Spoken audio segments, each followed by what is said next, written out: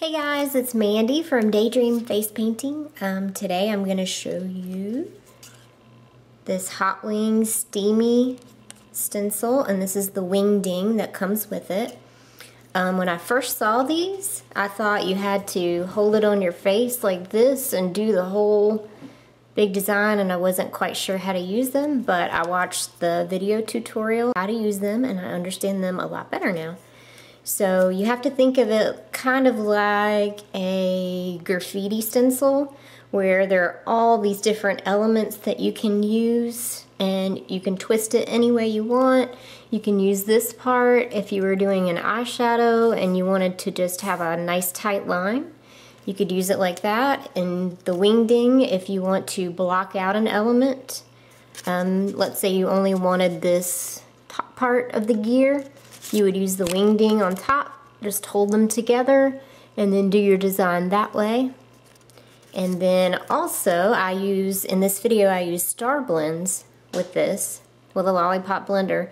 And the cool thing about that is star blends are dry, so I did both of the eyes, and I could immediately just wipe it off, switch it to the other side, and apply the eye design. So that's one good thing about using star blends with these, which I did not realize you could do. So I really like these. Yeah, it's very cool. So I'm just using a Fantasy Worldwide sponge cut into a teardrop shape, and I'm loading up some Tag Pearl White, metallic gold, and metallic copper here, and I'm just gonna go on the eye, into the corner, and a little bit above the eye area.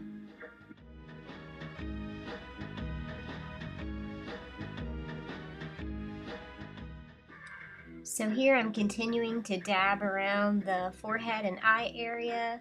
I'm going for a washed out kind of aged metal look here. So I added a little more water to my sponge just to make it look a little bit lighter, going for an aged metal effect.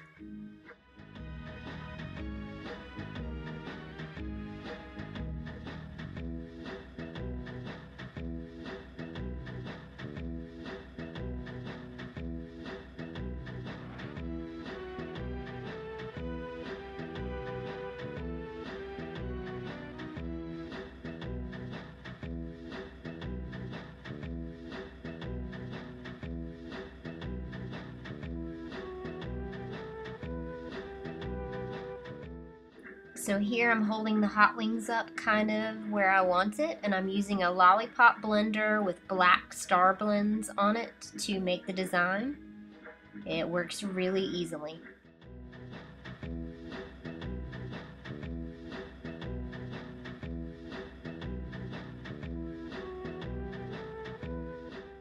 So I'm going to flip the stencil to the other side and apply the wing on the other eye. You can see how just this design by itself, if you were doing a one eye design, would be really cool for a teen or an adult, and it would be ultra, ultra fast. So without reloading my lollipop blender, I'm just using the large gear area of the stencil and going over and smudging it out. I wanted a really smoky kind of washed out effect here in this area. You could also use this same stencil for boys' designs. You could use the gears for a robot design, or you can use them kind of as a wheel design as well. A few of them would work for that.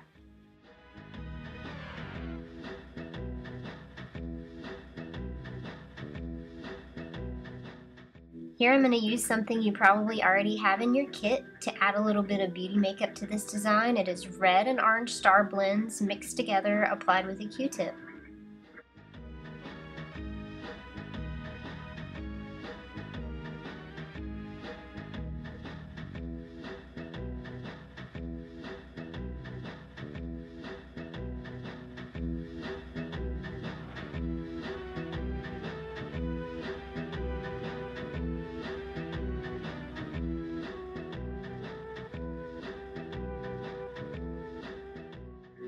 Now I'm going to go in with a little bit of black star blends on the Q-tip to add the darkened areas on the outer corners of the eyes.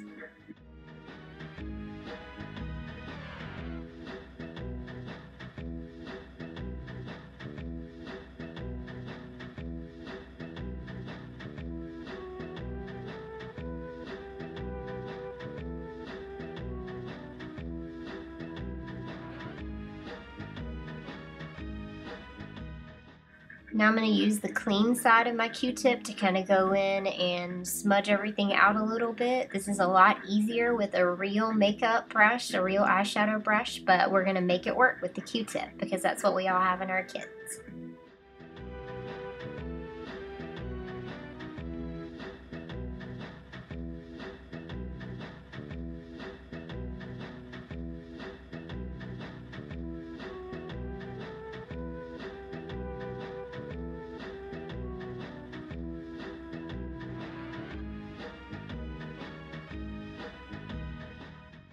Now I'm going to go in with a little bit of Global Strong Black on a Low Cornell number 4 brush. And I'm going to add dots, 3 dots to the corners of the eyes. And then I'm going to go to the outside and make 3 dots there as well. 1, 2, 3.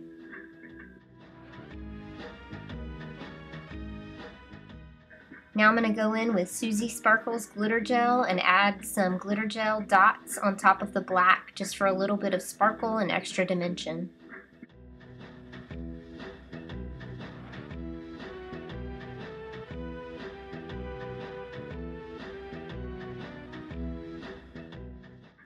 I'm using Tag Copper on a brush to fill in the lip area.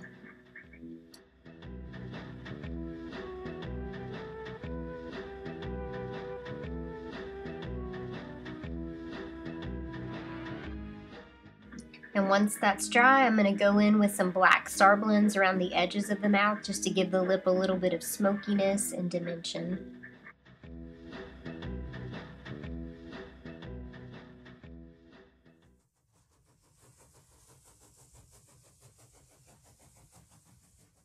And for the final touch, I'm going to go in with a little bit of Tag Metallic Gold just in the very center of the lips, and I'm going to smudge it out with my finger. That's the finished design. Hope you guys like this design and you can try it out at your next event. Thanks for watching.